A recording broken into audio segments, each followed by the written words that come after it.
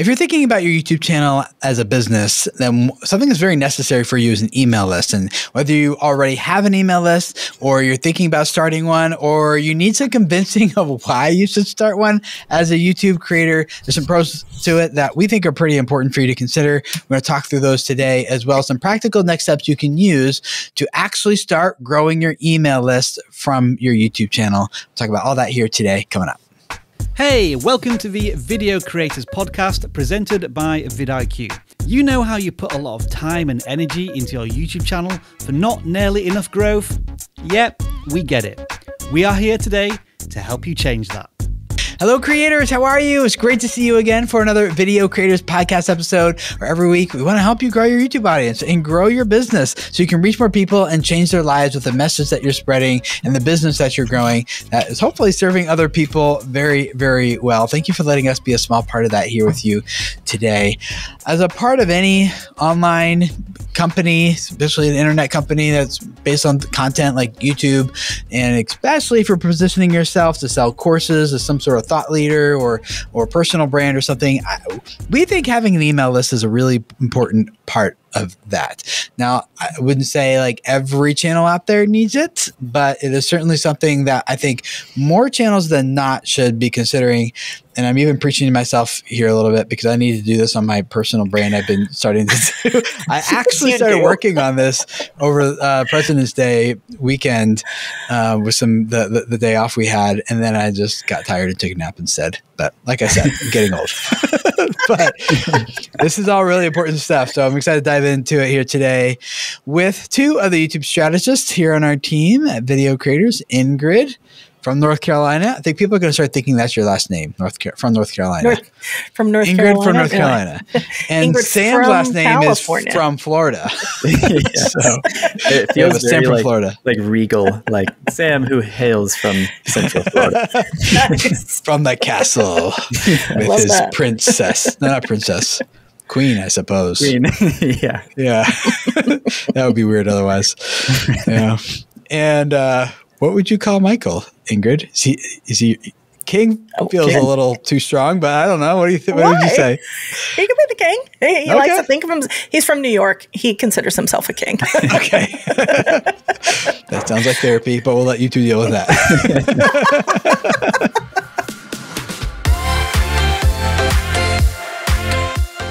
Every week, I want to introduce you to a creator from this community in a creator spotlight. And this week, we have a great question from Ryan Gentles. He left us an audio voice message, and we would love for you to do the same. Go to speakpipe.com/video creators and leave your message for us to highlight you in an upcoming episode. But this is Ryan and his question, and then we'll answer it here for him today.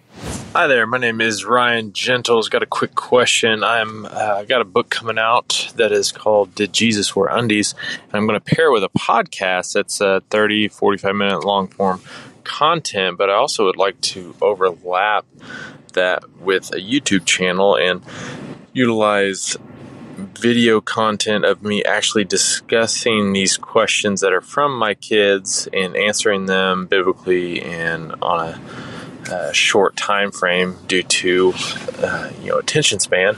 So I'm wondering, just listening to one of your videos or one of your podcasts about utilizing the last 20 seconds to put a picture in there for them to click and continue on the content, or on your page rather, on that platform.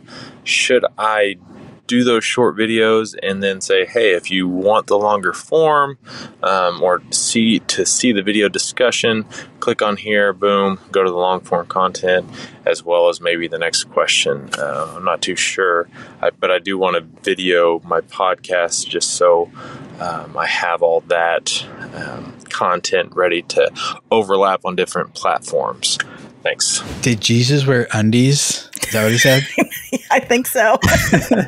That's a good question. I saw you laugh. I was like, boxers or briefs? I don't know. I kind of thought it was just a tunic. Neither? I don't know. It feels irreverent now. Yeah. So does he do a call to action, the long form from shorter clips to drive viewers to long form content, or the next video? What would you guys would you recommend? I feel like we do this all the time, here on our channel. You just have to really kind of think about the audience for both. That's the one thing that I would just say is the people who watch your regular shorter, are they going to want to click on a longer piece? Is that the same audience? Or is it going to provide that much more value? Then absolutely. I would say go for it. So you're saying do promote your long form content. Is what I'm saying. It depends. Yeah. Well, yeah. But in his case, we don't know who his target audience is. Yeah. We got a little idea of the value prop. But if he wants to do a podcast that's 35 to 40 minutes long and then a YouTube channel with shorter content, it sounds like he's putting the podcast on Apple and Spotify and places like that. So he's going cross-platform even. At the end of his podcast, should he be doing a call to action? He says, from the long form to the short form. I would say, as a general rule of thumb, yes, cross-promote your content, especially if you want it to be discoverable. So promote your long form from the short form and vice versa. I think it does depend when it comes to the goal of the video. If your goal is to sell something or get someone to an email list, like we'll talk about here in a second, or something like that, then you'll want a different call to action. But cross-promoting your content on other platforms, I think, is good. It's especially good if you would just put the podcast on the YouTube channel, and then you don't have to make people leave YouTube to go to the podcast to catch up. And YouTube's getting pretty good at having multiple different formats and styles and length of content all exist on one channel, whether it be shorts, long form, podcast, live streams, something else. It all kind of ends up performing fairly well. So that's what I would do. Well, plus, aren't 50% of podcasts listened to on YouTube anyway?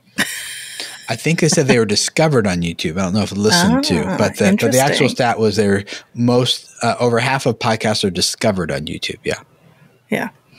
I actually listened to a ton of podcasts over President's Day weekend on YouTube. On YouTube? Yep. Yeah. YouTube.com/podcasts is a great destination to just, if you just want to listen to stuff in the background while you're working and stuff, that's a great place to go. Appreciate the question, Ryan. If you have a question that you would like us to answer or address in an upcoming episode, speakpipe.com/video creators. Record a quick little audio message there on your mobile device or your computer, whatever you got in front of you. And we'd love to process it here together and even fight over it. I'm waiting for a good fight, like a good disagreement where it's like, no, Ingrid, you're wrong. Sam, you're wrong. And you're like, no, Tim, you're wrong. And here's why. Oh, okay. Like that's fun. Again, Tim's feeling feisty. I'm not saying I'm proud of it. It just holds my interest, as most people's interests. I bet during any good conflict in these episodes, we will not see audience retention go down. Probably that segment. Yeah.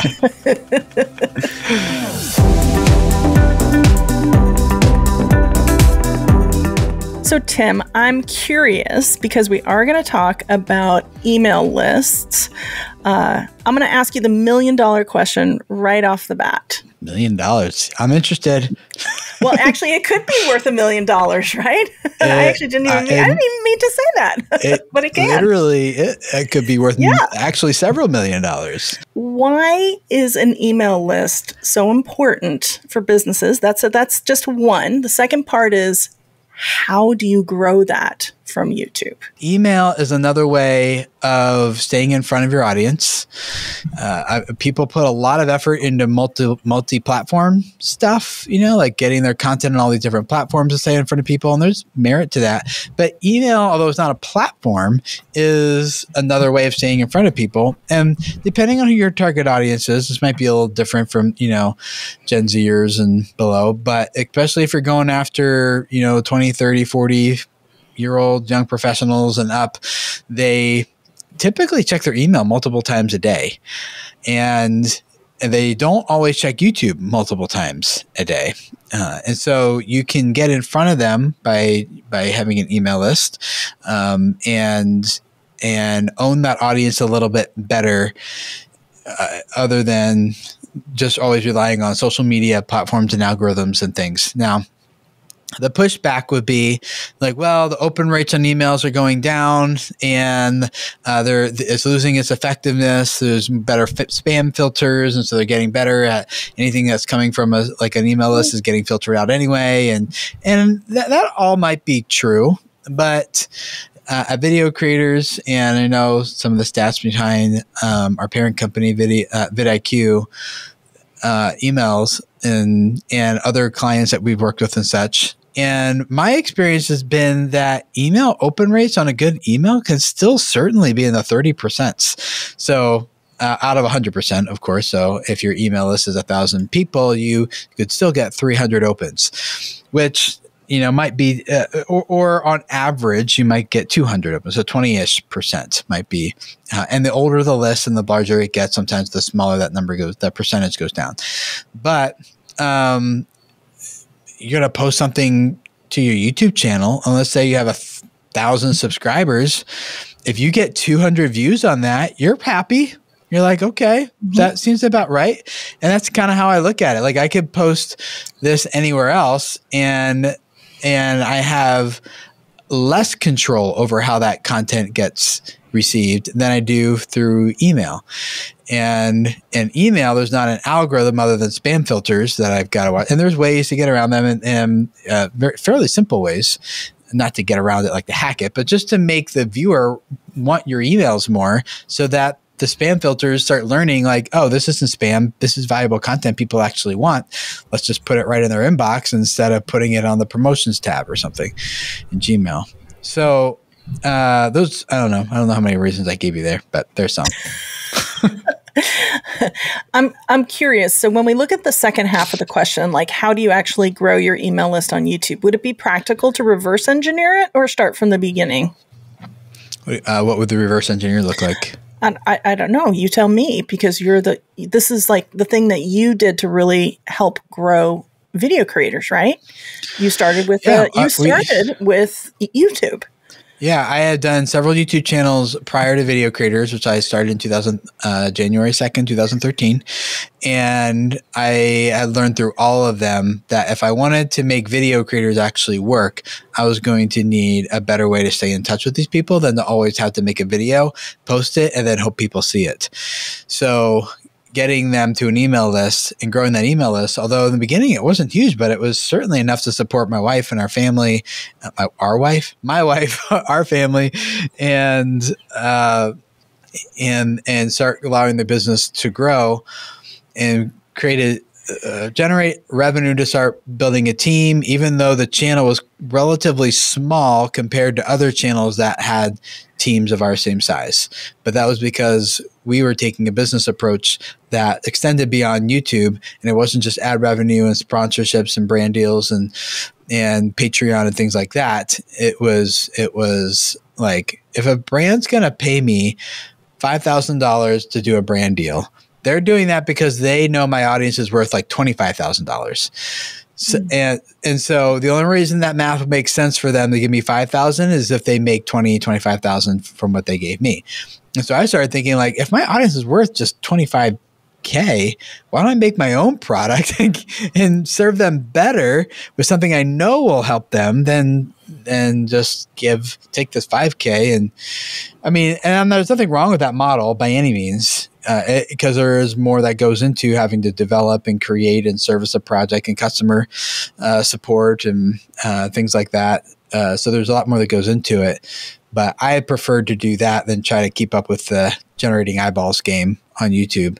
And so just using YouTube primarily to reach the people that I wanted to serve and growing the email list from that, which, if you think about it, shouldn't make sense. You get people who want to watch video, and then you give them text. That, I don't know. I'm not going to argue with myself, though. It's just kind of, it shouldn't have worked, but it did. And maybe it could have worked better on other platforms and things, but it still worked. So the goal is to get them onto the list. That's the goal. Yes. Right?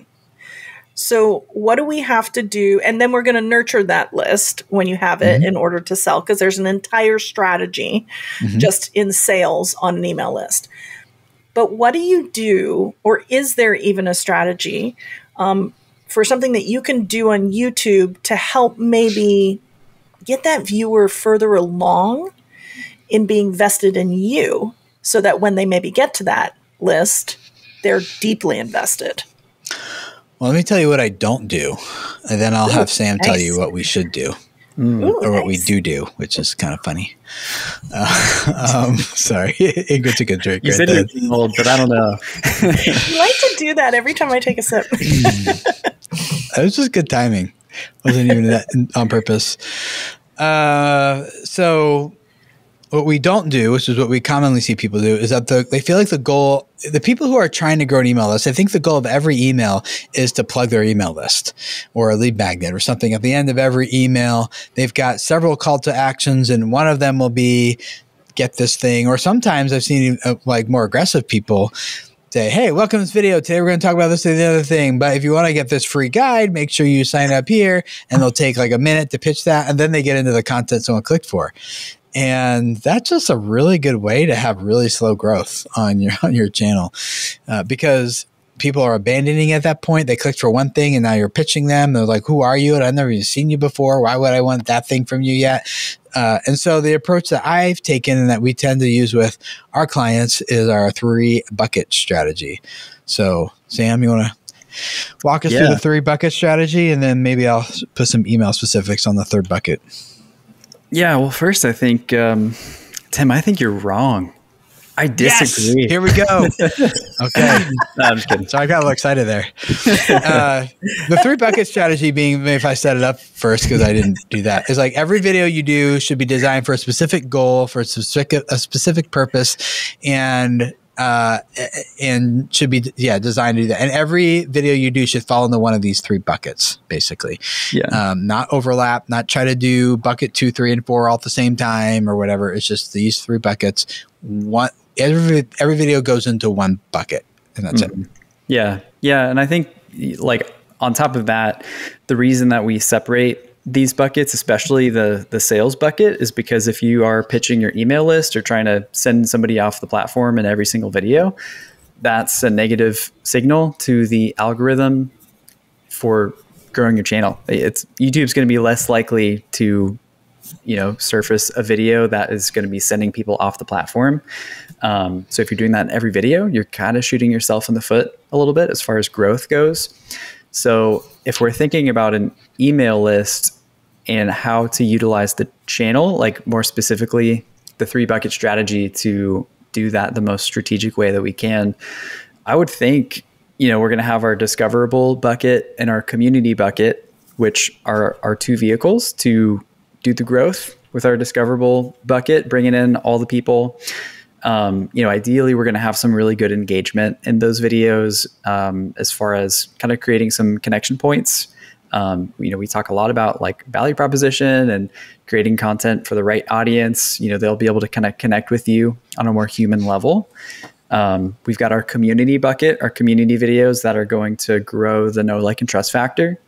And ideally, by the point that somebody sees a sales video, which is the video that we're going to have our pitch to the email list in, they've probably already seen a discoverable video and a community video. They kind of know who you are. They kind of know what you're about. They're probably going to be much more likely to sign up for something like that, versus kind of the example that you gave, Tim, as far as like even in the opening seconds of a video, hey, don't check out my email list before we get into the content. And they're like, I don't even know who you are yet. I don't care about whatever you're selling. Because I think at the end of the day, someone's going to be much more likely to buy from someone that they know, like, and trust, versus, just pitching something at the beginning of the video. Yeah. So the sales video then is the one where you're going to be pitching the email list. So instead of just always pitching the email list, we're going to say, let's first grab this person's attention and just serve them really well with a discoverable video. Let's bring them into our brand, introduce them to who we are. Very few people will convert into a transaction, even if the transaction is just giving you an email address, on the very first time they've heard of you or been exposed to you. I mean, just think of your own behavior on YouTube. Have you gone and purchased something the very first time that you were introduced to someone's product on YouTube? Probably not. You just like, I don't know, we need to build some trust. We need to see if I really like this person, or can they really deliver all their promises, or whatever the case might be. And so instead of trying to sell at a point where they're not really typically ready to buy, and I don't mean buy in terms of just a monetary transaction. I mean, buy in terms of taking it, signing up your email list even. That's a transaction in my mind. Then let's not do that on every video, but we'll first make discoverable content that just serves them really well, and then make community content for them that they start to engage with us and start to know, like, and trust us. And then we'll make the sales video that is geared towards specifically pitching the action I want them to take next. So if the action is to download this free PDF or this guide or this free course or this event or whatever app, it doesn't really matter what it is. The goal of that video is designed, the entire thing is designed so that by the time they hear you pitch that thing, they're like totally ready to take it. So for example, for me, I would do a video on sub for sub will get your channel terminated, which is true. And I point out in the video, like, hey, look, it says right here in YouTube's terms of service that if you do sub for sub, it's considered spam and it's grounds for termination. So how do you grow your channel instead? Well, I put together this free guide for you. It's called The Secret to Building Your YouTube Audience. You can get it completely for free, link down below. And in this, you're going to get 6 steps that you need to follow to really grow and craft a content strategy around your channel that can actually grow. Step 1, you're going to get this. Step 2, you're going to get that. Step 3, and if you, by the time you get to the end of these steps, and you'll have a comprehensive plan for going from A to B with your channel. It's not rocket science. You just need the right process, so I'm just giving it a good pitch. It's not like a quick download my thing or sign up, but I'm taking like a solid minute or two to pitch this PDF, because I'm like, you want to grow your channel. That's why you're doing sub for sub, but it's not working. You get channel terminated. That's like the opposite of growing your channel. So here's how you do it instead. And the link is above the fold, below the video. Got interactive card popping up. It's on the end screen. The whole thing is designed to get people to download, buy, sign up, register, whatever the case might be. It's not really all that different, really, when you think about it from email strategy even. If you open up an email and you start to sell me something right off the bat, no, yes. Why would I? Yeah. There's no value there, right? So where's that free thing I signed up for? Yeah, and if you wouldn't do that in your email, why would you do it on YouTube? That's the part that I don't really get. A good email a campaign when people first sign up is, I shouldn't say a standard one, I should say, is first email, they get the thing they were promised, the guide, the PDF, the tickets, the whatever. And then there's a few emails sent typically every day, one a day. So it would be a couple of emails of, here's more value you didn't know that you needed or thinking about with this problem that eventually your product's going to solve. But right now, you don't say that yet. You're just saying, here's the problem. Here's how you solve it, giving some good information. There's emails introducing them to you and your brand, what you're all about, just nurturing that relationship, helping them out, generating goodwill, making them feel like, wow, I kind of want to keep getting these emails. I want to keep signing up, or I want to keep opening them. This is really good, helpful, valuable stuff. And then by email like 5, you're starting to introduce the product, and maybe by email 6, it's just like that sales video. It is just a dedicated pitch. I signed up for someone's free course. They had a jiu-jitsu course a couple of days ago, and I was like, oh, okay. It's normally, I forget, like $38, $37 or something like that. It's for free for the 24 hours. So someone else posted about it. I'm like, okay, I'll sign up. And I did. And then the very next email I got was like, you have 48 hours to get 40% off your next purchase. And another email, 24 hours to get get whatever off your next purchase. Final hours. And then I was like, I haven't even watched your course yet. Like, I don't even know if it's good. Why would I spend money on another one? Yeah. And then the time went by, and then sure enough, it was like, okay, here's 40% off coupon for your next course. I'm like, what happened to the 48-hour thing? And it's just coupons. And I'm like, come on, thank you for the discount. But what would have been better is if they had sent like, thank you so much for your purchase. You bought this course, and that means they should have had like a custom email follow-up for that course, which is, this is your problem, this we're working on. Here's some more things to help you with that, things that aren't in the course, extra ideas, and just get me reading into the habit of reading their emails and opening them. Now, all I do as soon as I see them, I just delete them. And I'm thinking about like, okay, I don't need to stay on this email list. I'll unsubscribe. So this happens to me too with a lot of art things that I buy, especially when I buy them off, I'm a sucker, I think, sometimes for art courses over on Instagram, and I buy these things and then I get like just people, I feel like they vomit sales content at me, right? And I have the very same reaction that you did. And it kind of makes me think too of like the through line even to YouTube a little. And when I think of creators that we work with, sometimes they come in and, just like you were saying earlier, like before they've even delivered value, they're pitching a sale to a course. Or subscribe, and it's just, even. Right. But every single video, sell, sell, sell. And really, when you step back and you look at it, how does that help the viewer? Well, there is that tactic is not done without reason. And the reason is statistically, there are people who will buy. And the psychology behind it is that if someone signs up for a free course and they've already entered in their email, they've done all this stuff, they're in the mood to buy, which is why we here at Video Creators do an upsell after someone buys 30 Days to a Better YouTube channel. There'll be, no, it's not there anymore. We removed it. But there used to be an upsell to our monthly Academy membership, which was a whole library of courses for a monthly fee. We stopped doing that just because as we are transitioning and folding more and more into vidIQ since they acquired us in last September, that became less and less important. So we just stopped that. But yeah, so the psychology is when people are already in the mood to buy and they've already indicated that, they are statistically more likely to continue just to do an upsell. That's why checkout counters have like all the impulse buys there when you're trying to check out. It's not because everyone buys them, but enough people buy it to make it worth it. Keep that there.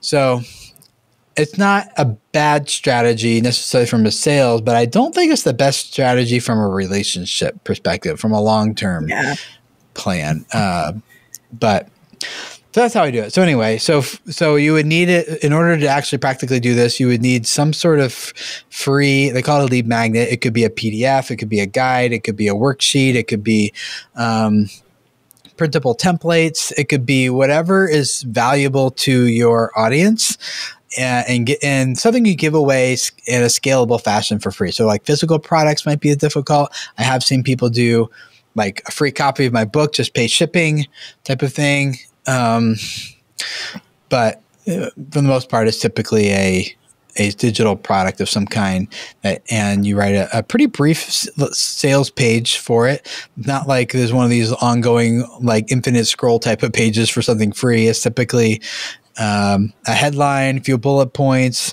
and then a sign up box, and maybe a graphic that kind of pitches the value of what this thing is, and maybe a couple other pain points or questions about it, something like that. Pain points that it solves, and bullet points beneath that.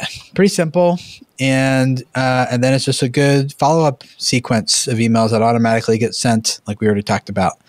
And then I do think it's important to have a good newsletter strategy, not like get people on your list. They go through these 5 emails and then that's it, and they never hear from you again. We send out, like Caitlin, our producer. Hi, Caitlin. She takes these podcast episodes and will turn them into a good email campaign of a newsletter. It's just really good, high value. We're very rarely pitching in those. We just want people to get good value, open the emails, and be like, wow, I like, and that's been happening. We even had Jim Lauterbach from, he's the former CEO of VidCon. Inside Creator? No, not Creator Insider. What's that? I forgot what he called it. He has a newsletter, and he plugged our newsletter because he's like, I read every single email of yours, and other people like at vidIQ are reading them now and posting them in Slack, being like, my gosh, every week they're so good. Like each one of these should be turned into like a course or something. And so that's what we want. That's what we want people to have is like, I need to read every single one of them because they're so good.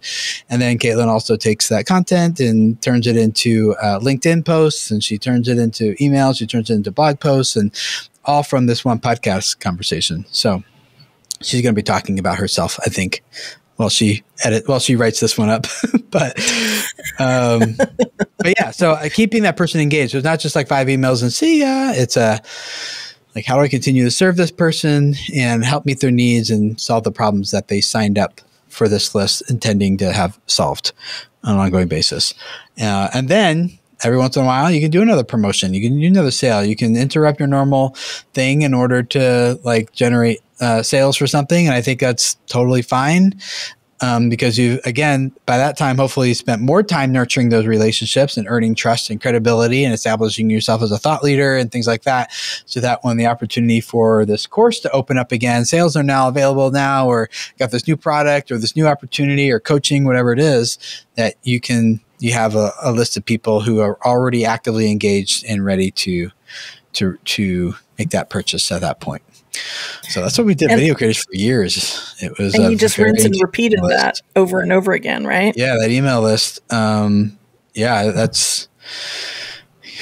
even had waiting lists for a lot of the stuff too, but it was all through email. It's a powerful, powerful strategy for business. And from YouTube. YouTube can really play, I feel like, a really integral part. Because you have this opportunity to really go wider and reach new audience. And like Tim said, just like do this over and over again and come up. Would you suggest coming up with multiple, like PDFs, like later down the line, or are you always pitching to the same one? There's 2 different schools of thought there. The one that's taken more traction in the past few years is having multiple different lead magnets and pitching the one at the end of the video that's most relevant for that video, which I've done. But I did just fine with just having one really solid one that I knew addressed the pain point of every creator of ours had. And that's the secret to building your YouTube audience, that guide for creating your own growth strategy. And if anyone's interested in that, if you just go to videocreators.com, and at the very top, there's a button called Free Guide. Just click on that button and it'll take you right there. And if you want to see what a landing page could look like for a lead magnet, you can just look at our format there and do something similar if you want. But yeah, so the headline says, use this 6-step YouTube growth strategy to get more views and subscribers. So, and then some bullet points below it for more details about it. So we do have a video on ours too that pitches it, gives more information, but no one watches the video. So how many views does it have? Oh, so we reposted it a year ago. It has 74 views. It's an unlisted video. So like I said, almost nobody watches it. So I wouldn't take the effort. I wouldn't put the effort into putting a video on a lead magnet thing. I guess some of the other questions that pops up if you don't have an email list already is like, well, where do I start with one? How and the MailChimp is a really big one, not sponsored, but we've been using ConvertKit for years and really like it. It's created specifically with creators in mind, podcasters, YouTubers, social media influencers, and bloggers. Yes. Thank you. So it's got a lot of really good segmentation tools, and,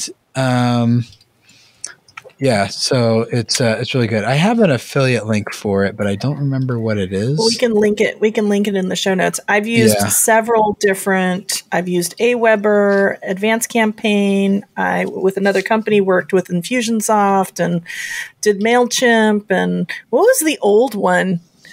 Something with a C. Constant Contact. Remember that? Oh gosh, a long time ago. Yeah, and I myself use ConvertKit. I love ConvertKit. It's definitely, to me, a really good, solid one. It's our affiliate URL is videocreators.com/ConvertKit. So yeah, I like it. I'm actually working on a free guide I'm going to be making for my personal podcast, the Business Family Marriage podcast. I put together a list of the 18 rhythms that create a fruitful family, business, family, and marriage. You do the same rhythm in a business, you get this result. The same rhythm in a family gets the same result. So if it creates fruit and success in a business, it also does in a business or in a family and a marriage as well. So I started working on that guide, and I will start growing my own email list over there, a separate one, obviously, from video creators as well. But I'm using ConvertKit again for that one because it's good, it's solid, good deliverability rates, and just really good for podcasters, bloggers, creators in general. I feel like having an email list is definitely a smart decision. And what would be something that you would say to somebody who's been thinking about it for a long time, but feels like they just don't have all the things perfectly in place? What's your advice to that creator? Perfectly in place in terms of being able to create an email list? I need all the things in place to get my email list going. What do you recommend? A whole lot to put in place. You do need a website, or places like ConvertKit will also let you just create a landing page through their service too. If you don't have a website, you could, and then you need to make the thing that you're going to give away. Like what's the enticing thing that's going to get them to want to give you an email to sign up.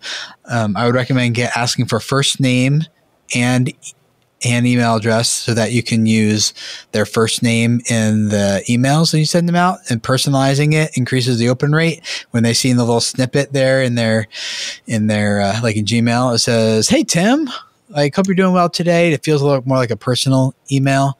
And it also, I think, makes it less likely to go to spam when it looks personal as opposed to when it's just generic. So, and I feel like getting started today is better than waiting also. The thing I'm a little bit hesitant on is to say, every creator needs to have an email list, which I don't think is true. And I'm also a little hesitant to say, you need here's another thing to add to your list of things you need to do if you haven't done it already. And again, it might be an important thing to do. Is it the highest priority thing to do? I don't know. I got to leave that up to each person to decide.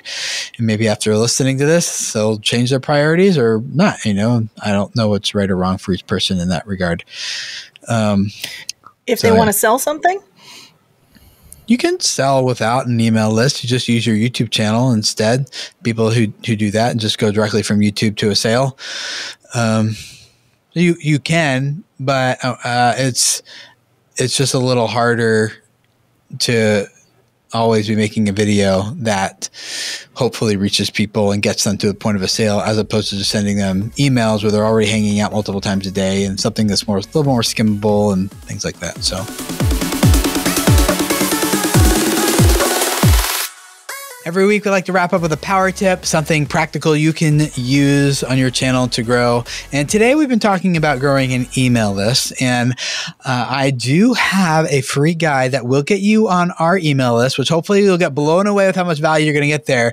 But the guide that you're getting is a tool that I put together called Product to Profit. And it's a step-by-step plan, a process that we use here at Video Creators. We've used it for years, of how do we go from having a product idea to testing that product idea with our audience and validating that we're on the right track with this, because no one wants to spend a lot of time building something and then have it sell to crickets, which I've done that many times, unfortunately. So this is everything I've learned the hard way about that. So how to discover what the right product is for your audience and test that idea, and then create that idea. And then how do you launch it and sell it? That whole entire process. And there's a survey in there that we use with our audience to make sure we're on the right track. That entire survey is on there, along with the psychology behind each question we're asking and how you can, take that question and format it for your audience and your product and your service, whatever, and get the same information. And then once you get that information, how do you format it and use it in a way that actually helps you make decisions about the product and how you're going to sell this thing? And because ultimately your audience through the survey is actually going to be telling you, here's what I want, and here's how you're going to sell it to me, right? And so it's really invaluable information to have. So it's all for free. It's in a PDF called Product to Profit. If you go to videocreators.com/product to profit, all one word, you can get it there and just sign up and not only get Product to Profit, the free guide, but also get access to our newsletter and all the other valuable information we're sending out every week. I'm actually reading the landing page for this right now. I'm like, because I wrote it a while ago, I'm like, oh yeah. Mm-hmm. I even put in there 12 product and service categories idea to spark ideas, to break outside like the normal struggling YouTube business model, and the common mistakes to avoid that prevent your online business from actually becoming profitable. Oh yeah, I even forgot. I put my exact sales script at the end of this thing too. Forgot about 5-point sales script I've used, generated millions of dollars for video creators, and it's just a very simple plan for how you can start using this sales script to pitch your things and stuff too. So, man, now I'm like, I need to download this and read it again. videocreators.com/product to profit. I know it's been a while, but I'm like, I'm just looking at this page like, it's good. Wow, I want this. Oh wait, I wrote it. Super high value, right? This is a great example. I don't know if you guys ever had this experience. It's kind of a little frustrating when you'll like Google something and your stuff comes up as the number one result for it. You're like, that's not helpful. You know? But that's what I feel like here. Like, I wrote this. Sheesh, I should know this. But I do. It's just been like seeing it laid out like this. I'm like, oh, this sounds good. Anyway, I feel like I'm pitching myself, which I am, but you should go get it. videocreators.com/product to profit. Thank you for hanging out with us for another Video Creators podcast episode. And we look forward to hanging out with you again next week for another one. And we'll talk about something else that will help you grow your YouTube audience, your channel, and your business. See you then. Bye.